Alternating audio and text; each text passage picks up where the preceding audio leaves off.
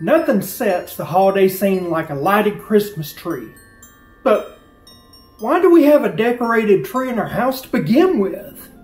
Let's find out as we delve into the 5 astounding things you probably didn't know about the Christmas tree.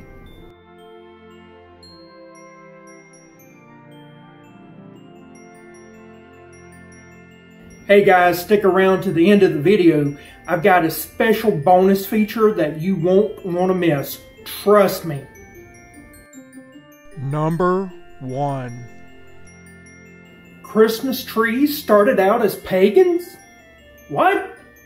Thousands of years before Christ was ever born, Germanic pagans were decorating trees during what we now know as the Christmas season. But why? Well, it all has to do with the winter solstice. The evergreens were a symbol of endurance, as they were the only trees that didn't lose their foliage in the winter months. So by celebrating with evergreen trees, it was a testimony of endurance and a sign of hope for warmer and more prosperous times in the coming spring and summer months. Number 2.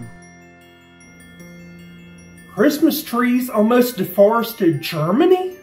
The Germans already had a pagan heritage of celebrating the winter solstice with evergreens. After they were converted to Catholicism, many still wanted to celebrate their pagan practices. Fearing a revolt on their hands, the Catholic Church basically Christianized the evergreen trees. It didn't take long before forests were depleted of trees due to the Christmas tree tradition. So this caused new customs to be adopted. Some only brought in a limb or two from a tree. Even then, that was not enough, and so other options were considered.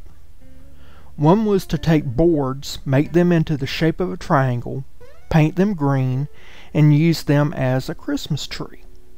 We see this today with the wooden pallet Christmas trees that people make. Another option was to take colored goose feathers and wrap them around sticks. When wound backwards, the vanes of these trimmed and stripped feathers looked somewhat like evergreen needles. In many places, heritage crafters still make goose feather Christmas trees. Number 3. The Protestants had a problem with the Christmas tree? As we discussed earlier, Christmas trees started out as winter solstice trees celebrated by the pagans. Much of America refused to celebrate Christmas because Yule, Christmas trees, mistletoe, and even Santa all have pagan roots. Thanksgiving was actually made a national holiday before Christmas was ever on the table for consideration. Alabama was the first state to recognize Christmas as a holiday in 1836. It wasn't until 1870 that America recognized Christmas as a national holiday, 7 years after President Lincoln declared Thanksgiving a national holiday. It was only when Queen Victoria, who was of German heritage, and Prince Albert made headlines in 1848 showing the royal family around a Christmas tree did it become fashionable for Protestants to celebrate Christmas and display a tree in their homes. I hope you're enjoying this video so far. If you are, give it a thumbs up. We really do appreciate that. It helps the channel. Go ahead and subscribe if you hadn't already, and hit that notification bell so you can be alerted to future content. Now on to the countdown. Number 4. What do you tell me now? Artificial trees are actually first on the scene? The first Christmas trees publicly sold and celebrated in America were actually sold by the German churches in 1700s. They were the triangular wooden trees that we talked about earlier, because most of America, at least the Protestant British Americans, did not celebrate Christmas.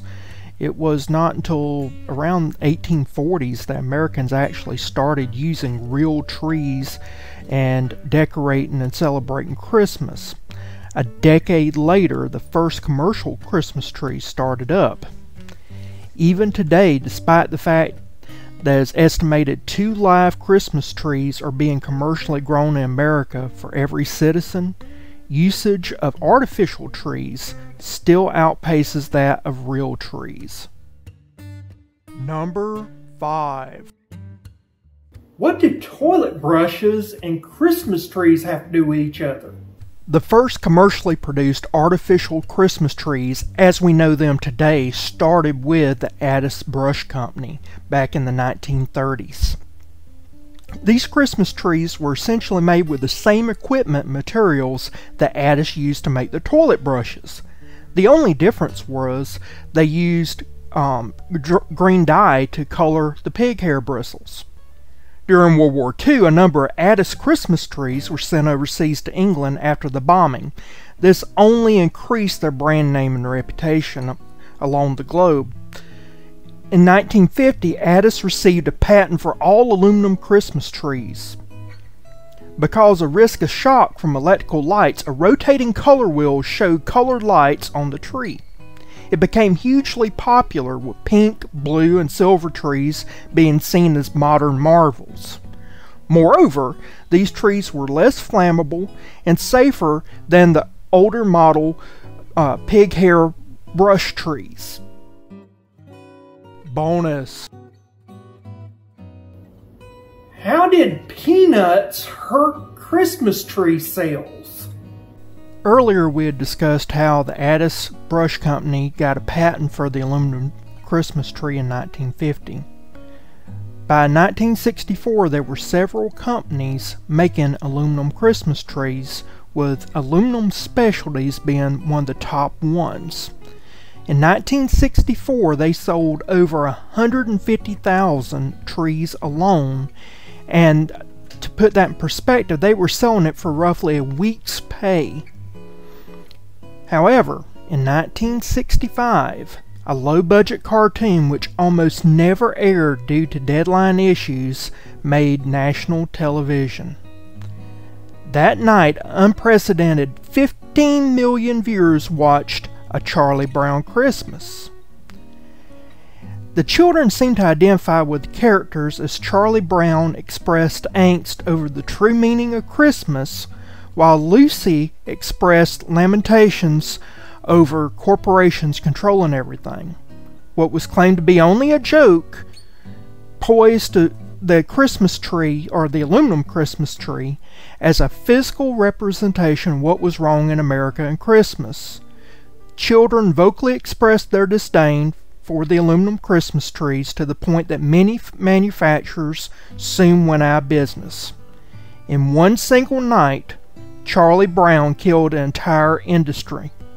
Ironically, not the first person that era, nor any of the cartoon characters in that show, ever mentioned how Christmas only had about 100-year history of being celebrated in America. Maybe if someone had given some contrarian commentary, livelihoods could have been saved. Well, I hope you enjoyed this video. If you have, give it a like. That really helps us out. If you haven't already, and why haven't you if you're watching to the end of this video, go ahead and subscribe. Hit that notification bell so you can be alerted to future content. And I'll see you again next time. Bye.